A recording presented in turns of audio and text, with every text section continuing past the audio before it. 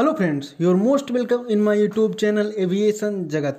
Today we are going to discuss one most important instrument system that used in every plane, and this instrument system is most useful for every flight, that is FDS, Flight Director System.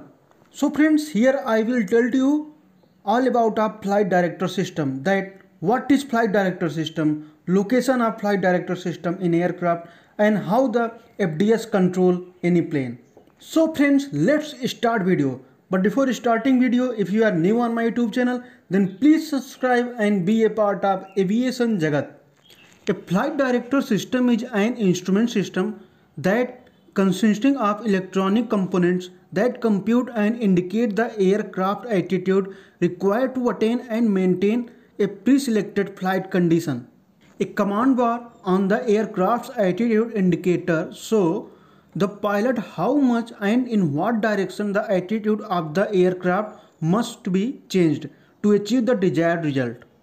The computed command indications derive the pilot of the many of the mental calculations required for the instrument flight, such as an intersection angle, wind drift correction, and rate of climb and descent. Essentially, a flight director system is an autopilot system without the servo.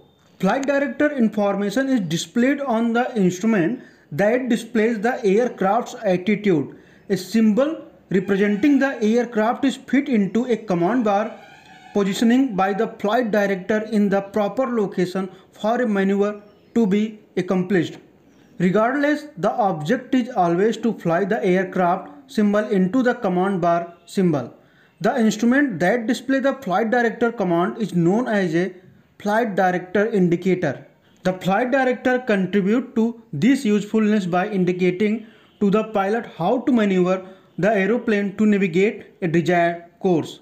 Flight director system vary in complexity and features.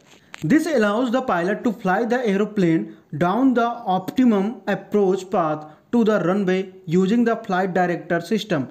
With the altitude hold function engaged, level flight can be maintained during the maneuvering and procedural turn phase of an approach. Altitude hold automatically disengage when the glide slope is intercepted. Interception of the glide slope gauges a downward indication of the command pitch indicator.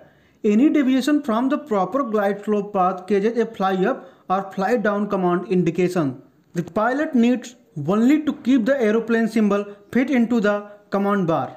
So friends, now I hope that you all understood all about our flight director system. If you are new on my YouTube channel, then please subscribe and support my channel. Thank you friends for watching video.